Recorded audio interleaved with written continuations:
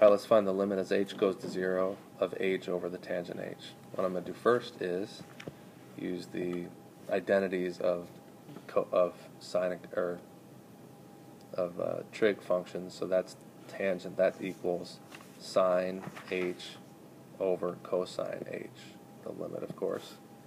And then I can flip and multiply, so that's h cosine h over sine h. Again, that's the limit of all that. Now, the formula, actually the better thing to do, let me erase that and start over. The smarter thing to do, because I want to get to something like this, I want to get to sine h over h. That's what I'm really looking for. So if I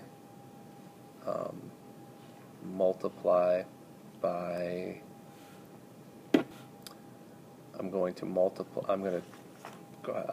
I'll write this out. It's going to be h cosine h over sine h. But you can take this now and flip it to the bottom. So that's the limit of the cosine h all over sine h over h. Imagine taking that and multiplying by the reciprocal. I did the reverse of that to get to there. It's kind of an algebra trick. This thing here, as h goes to 0, this goes to 1,